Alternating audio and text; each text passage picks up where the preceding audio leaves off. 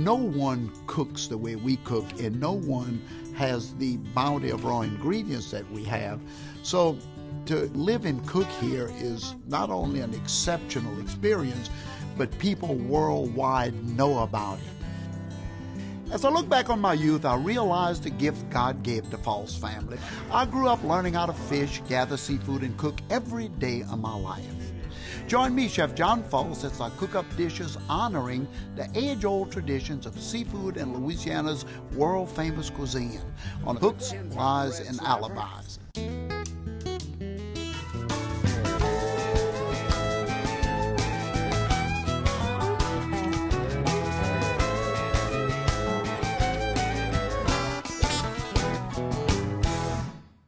Hooks, Lies, and Alibis is underwritten by Visit Baton Rouge, a longtime partner of this series and LPB. The capital city offers Southern hospitality, cultural attractions, food, shopping, and fun. Information at visitbatonrouge.com. And by Audubon, Louisiana, working to conserve, restore, and protect important places for birds and people since 1924. And by the Foundation for Excellence in Louisiana Public Broadcasting. Our mission is to tell Louisiana's story to the world.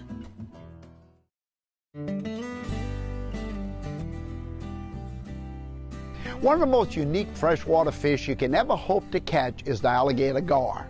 The alligator gar has been around since prehistoric days, and it's somewhat of a living fossil because it has retained its characteristics from its earliest ancestors 100 million years ago. Its broad snout resembles an alligator as well as its sharp teeth. In fact, mature alligator gars have 2 rows of teeth in their upper jaw, which they use to capture prey, including small fish, mammals, and even waterfowl. An alligator gar was recently caught in Mississippi that measured 8 feet long and weighed over 300 pounds. The gar was once considered a nuisance fish, but today attitudes have changed as researchers have discovered the role that alligator gar plays within the ecosystems they inhabit. These garfish are being grown in ponds and studied by university researchers such as Dr. Allyse Ferrara of Nicholls State University in Thibodaux, Louisiana. But it's one of our most important fishes in the water because it's a top predator. And we also like to look at it as a sentinel species for our coastal habitats. As we lose these habitats and have saltwater intrusion moving into areas that were once fresh or slightly saline, we lose juvenile and spawning habitats for this fish. So we like to say, as the coast goes, so does the alligator gar. So does the fish. Traditionally, Native Americans used the scale of the alligator gar for arrowheads and breastplates. To the Coushatta Indians, alligator gar are a symbol of strength and survival. Even today, members of the United Houma Nation make beautiful ornate jewelry from the scales of this unique fish. The skin of the garfish has been tanned to make durable leather for handbags and shoes. Gar oil, in fact, was once used by early people as an insect repellent. The firm white meat of the alligator gar is quite flavorful as well and is still eaten today. Smoked Gar Tasso has been made for generations by members of the Houma Nation and is used as a seasoning meat in gumbo, stews, and vegetables.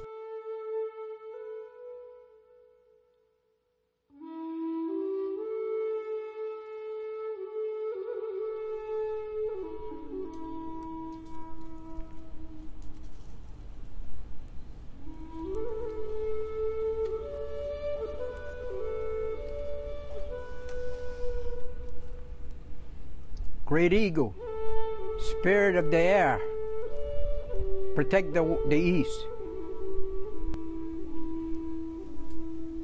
Great Coyote,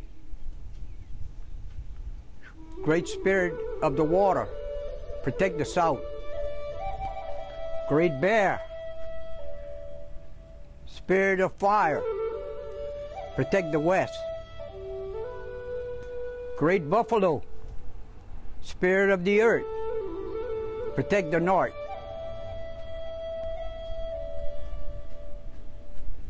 Great Eagle, Great Coyote, Great Bear, Great Buffalo, stay and guard your corners.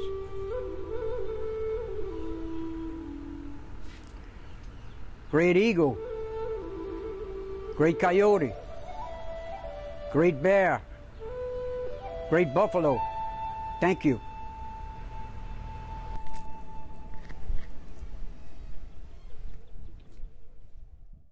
Let's be honest, y'all, an alligator gar is a pretty intimidating looking fish. Heck, it has more armor and teeth showing than most fishermen. But once you taste it, you know it's an unbelievable delicacy that you can use in many dishes. Tasso just happens to be one of the best things to do with garfish. Y'all, I'm here in Dulac, Louisiana, still on the banks of this beautiful bayou with Janie Luster, and of course she's a member of the United Houma Nation tribe, and we just had a beautiful blessing here. Tell us a little bit about smudging. Well, it's a tradition with the Native Americans all over the country. It's a blessing, it's also a cleansing, and they make a smoke. It's in a clam shell in a sense. Right. And they put tobacco, sage, sometimes sweetgrass, and cedar, and tobacco in it. And with the eagle feather, I mean, what a beautiful dance. What a beautiful dance. And it's just a matter of prayer and cleansing of the area that you're in. Yes, cleansing of the area and also of the people. And who was the wonderful gentleman doing that? Peter Verdun. We call him Gene. Gene. Peter, we call him Gene. Well, he did a great job. Now, you know, out of this bayou comes some pretty interesting animals. Take a look at this garfish. Now, this is about 100 pounds of garfish, a very famous fish in these bayous, used by Native Americans and Cajuns as well for a lot of different applications. First of all, the meat is great smoking. I have some here, but we also pan-fried, make boulettes out of it, or balls that we cook in tomato sauce with like spaghetti. But you do some very interesting things with the scales. Tell us about that. Well, I learned from my mom. It's a family tradition in a sense. Mom made flowers. Back in 1944, when they first got married, they went trapping in the camp area, the lake area, and she wanted flowers for her table. She would take the blue clay, the tagras, as we call it, and form a little ball and put the scales in it. So I guess in the early 70s, my dad had gotten a big garfish, and that's when I started. The scales, it was bigger than this one, and the scales were so beautiful. I said, oh, you know, what can you do with that? And so Mom shared her story about the flowers that she would make with them. So you make jewelry out of them, you have crosses, and this is just continuing the tradition of things that were done within the nation for so many years. And I mean, what a beautiful use of the scales of the fish. So you're basically making use of the whole animal. Correct. Now also, you brought this beautiful little black moss bird that I think was made by your, was this made by your daughter or your niece? By my daughter, Ann. By your daughter, Ann. Now this is another tradition of the Houma. I mean, just using the black moss of the trees of the swamp. Yes, we're probably the first people to use black moss, and we're probably the last people to still be using it because we still make moss dolls. The other people that were using it were furniture makers to stuff. Even the Model T Ford. Right, for the seats of the Ford. Seats were stuffed. You know what I love? You know what I love about Jane and the entire culture? The Houma really has such a pride. 17,000 members living in these swamplands of Louisiana, and it's all about preservation of the culture, preservation of the foodways, even the turtle shell that I've always enjoyed seeing, the turtle mask. Let me tell you, it represents not the month, the 12 month, but the 13 moons that Indian people use the moon to do everything by. And on the turtle shell, there's 13 large squares representing those moons. And on the edge is the days, the little squares. It's just incredible how you keep all of the cultures alive. Now we've taken the meat of the garfish. That you wouldn't imagine how beautiful the meat is on an animal that looks this vicious, but it is. Now we're going to make the tasso. Now tell me if I'm right. This is your recipe. I'm using salt. I've just taken the meat and just kind of sliced it nice and thin. We have, of course, cracked pepper. Now there are many different recipes for this, or y'all just kind of everybody has their own? Like I say, basically everybody's got a recipe similar to the gumbo. Right. My mom used to smoke it over a clothesline, and she would use a drum to make a fire and smoke it. And Miss Lois, who has the restaurant here, remembers that her neighbor did it in the same manner. Wow, so right on the clothesline with hanging. Now we've taken it, we've added salt, pepper, granulated garlic. We added Worcestershire sauce and hot sauce, any good hot sauce. Now we're gonna just mash it around like this. We put it in the refrigerator. You can put it in a bag in the refrigerator overnight, and then it goes on to the smoke pit with a little pecan wood, and this actually is gonna smoke for how long does it smoke for? I would say 2 to 4 hours, sometimes a little, depending on the thickness of your garfish. And we use this for seasoning meat, for gumbo, for, oh, I wish you could smell the smoke. Anyway, y'all, keeping Native American traditions alive, that's what happens right here in Dulac, Louisiana. No one better than Janie Luster and all of the Houma people who make sure that we realize the importance of this wonderful nation. I'm so happy to be here cooking with you today. So, you want to taste it? Thank you. There you go. Look, oh, look how nice and white that meat is, huh? I can see this in gumbo or beans. I'll put this in vegetables.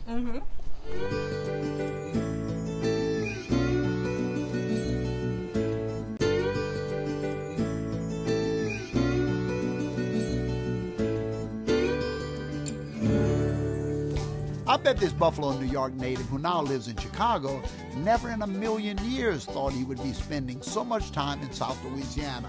And I can guarantee you he never thought he'd see garfish stew on any of his restaurant menus. He does now.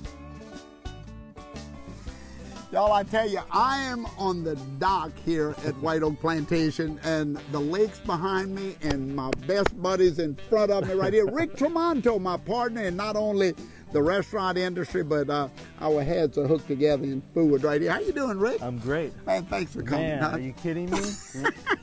This ain't bad cooking, huh? Not bad for a couple of kids, huh? Well, you know, both of us from the School of Hard Knocks, huh? That's right. This isn't a bad place to end up. Huh?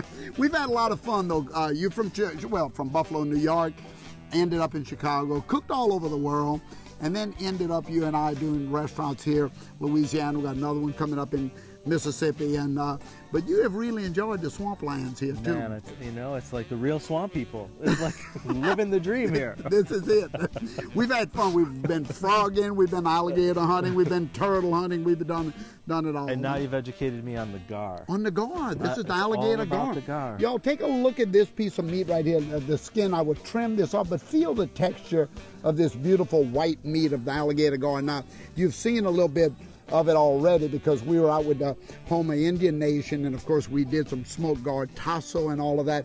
But now I'm going to show you the way we used to eat it in our own little cabin. We're going to make a garfish stew with French boulettes, just the meatballs of the gar. Beautiful. And I'll show you how to do that. But look, Rick, I have a nice dark brown roux here. Why don't we kind of throw all my onions? You can just pick up the whole thing and I'll slide it on in there. Of course, everything begins with the Trinity, y'all. Little onions, celery, bell pepper, garlic, all going into the pot. And of course, Rick, in your travels around the world, I mean, have you seen exotic foods like the dishes of Louisiana that you've experienced here in any other countries? Never. And you get to make boots from the skin. I mean, never get to see that either. And bags. But you know, this is incredible. I mean, it's such a world in its own, and it's just a spectacular education.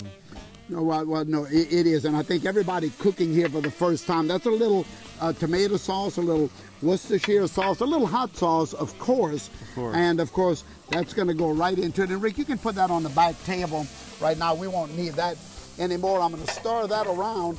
And of course, I'm going to add now the stock because we boiled the garfish, and you can stir that up for me a little bit. Just mix that roux in with the, we actually boiled the meat, y'all, in this water, and of course with onions, celery, carrots, and we're creating that nice stew. You see that? Now I have some already done up here, so that's kind of where we got to this point. Now let's look over here. You have to see this. This is the meat. Unbelievable. Look how tender this meat is once you boil it for about an hour. See how it just falls apart? And I love how flaky it is. Just flakes apart. Now give me that over there, and I'm gonna pour it all in, and you can mix it real fast because we're gonna make the balls, the little boulettes. We're gonna put melted butter into it because the meat is so lean. You want to add a little fat. A couple of wonderful egg yolks into that as well. Beautiful. And then, Rick, now we're going to put in all of the seasoning because the stew has the seasoning, but of course we're going to put all of that in as well. So we're going to, this is just adding to your Cajun experience, you know what I mean? Now, you've been in Louisiana now, what, when did we open? This is going on, believe it or not, year 4, because we had a year of playtime, if you remember. Yeah, we call it playtime as we were taking Rick on his education, we call it education. So now y'all, we're going to take this and just kind of mix it all together. You can add breadcrumbs to it, season it, of course, a little salt, a little pepper, a little granulated garlic. There you go, a little green onions, and you're gonna just kind of mash them nicely into a little ball. You get your hands in there, just kind of, and y'all, I have some done. I want to show you what it looks like. Well, I think I have a plate here.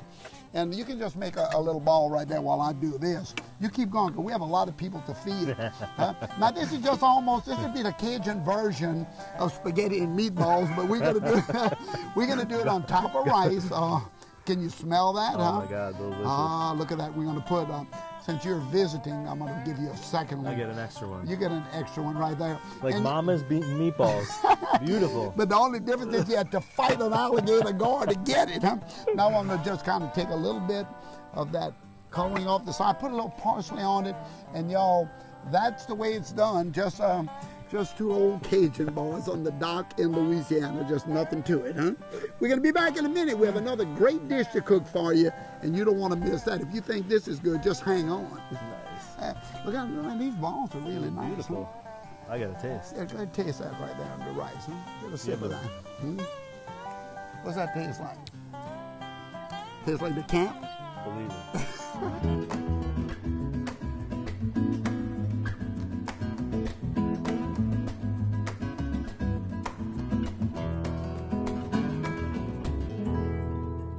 You know, I have to give it to my buddy Rick. He took our humble Louisiana Choupette caviar and put it on a pedestal, a real pedestal where it belongs.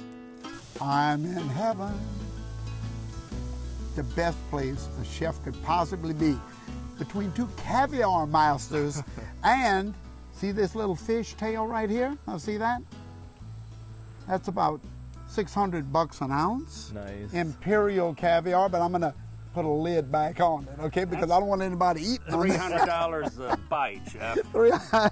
Y'all, I have John Burke is kind of the king of caviar in Louisiana. Of course, you know Rick Tramanto. And John, I want to talk about how you got involved in processing Louisiana caviar and what it means, but we have a little exercise going here. Rick, you're going to do your famous caviar staircase. Tell us about that. You know, as Aretha Franklin says, respect, right?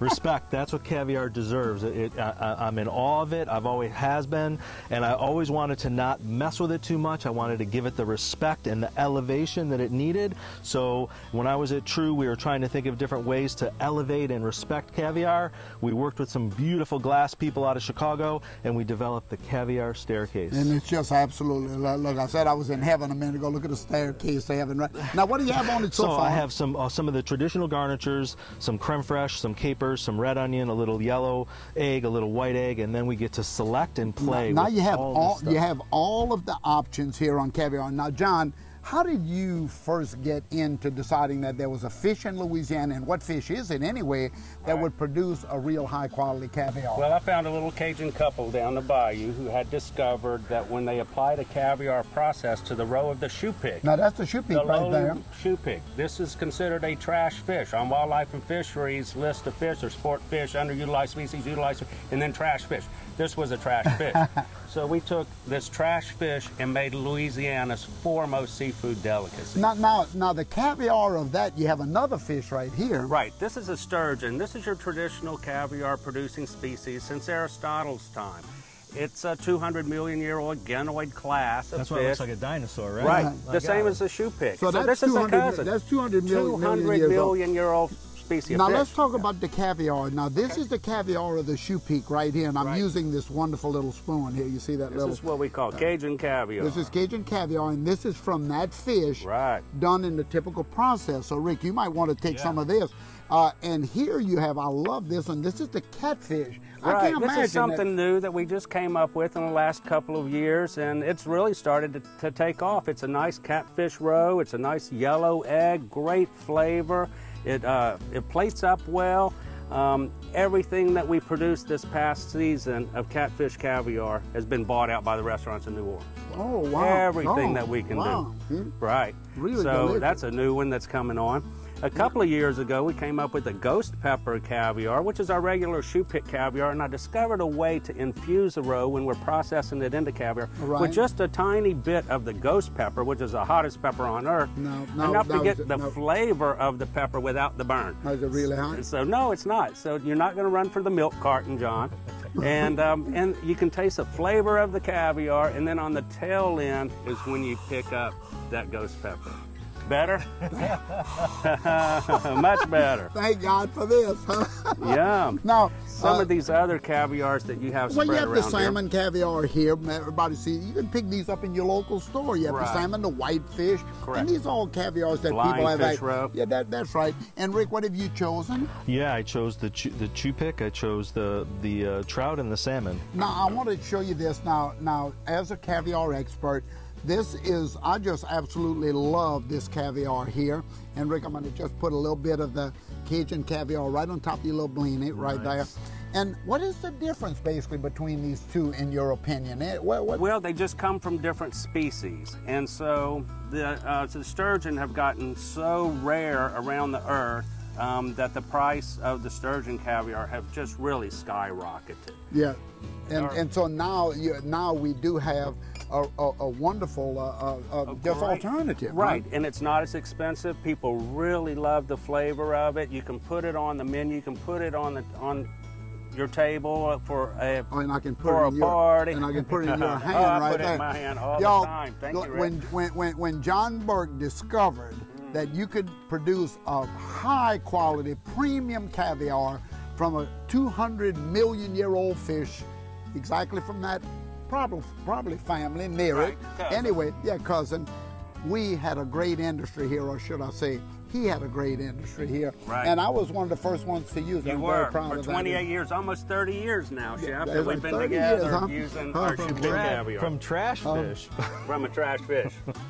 30 years and I didn't have it. Hey, cheers, cheers. And where's my blending? Look how beautiful. Look at the staircase, y'all, how gorgeous this is. Can you imagine? That was delicious. Oh, you like that? Oh, I did. Y'all, I tell you what, we're going to eat. We have some little treats right here, and we're going to continue to eat. And when you come back, this will be gone, but we have another dish for you. I promise you, it's going to be good. How is that? Oh. Salty dogs are experienced sailors who have spent a lot of time on the water. We have a lot of salty dogs here in the Bayou State. Heck, after this series, I think I'm a salty dog.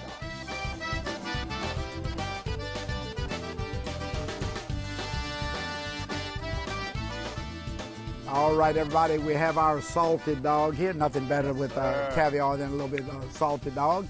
And a couple of other great dishes have come to the table. But what's the season? Is there a season for harvesting the caviar in Louisiana? There is. We harvest from about the 1st of December through mid-February. And that's when the eggs are the largest in the fish, and we can produce a nice sized berry for caviar.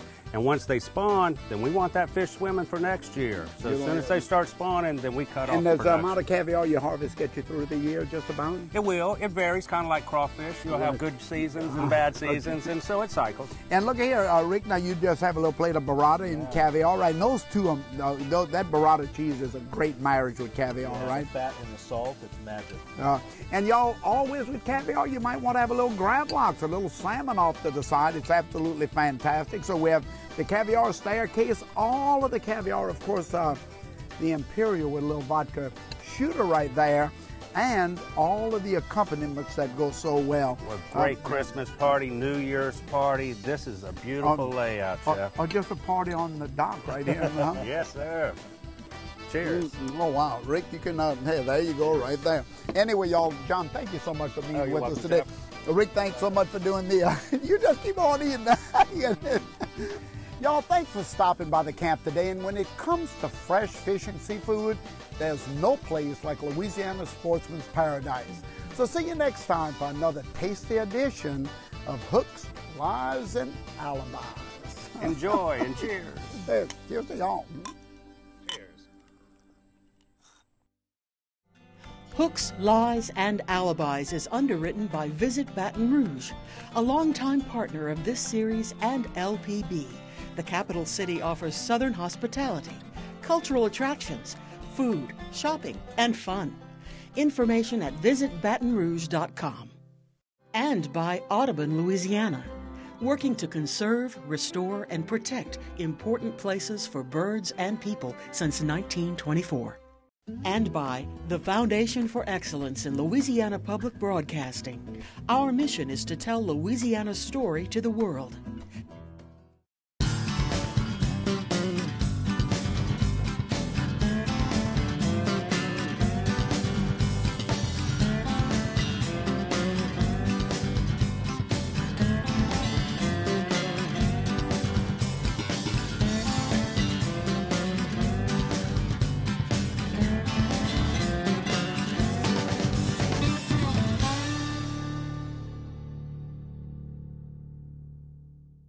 For a copy of John Folse's cookbooks and more, call the number on your screen or visit www.lpb.org/Folse.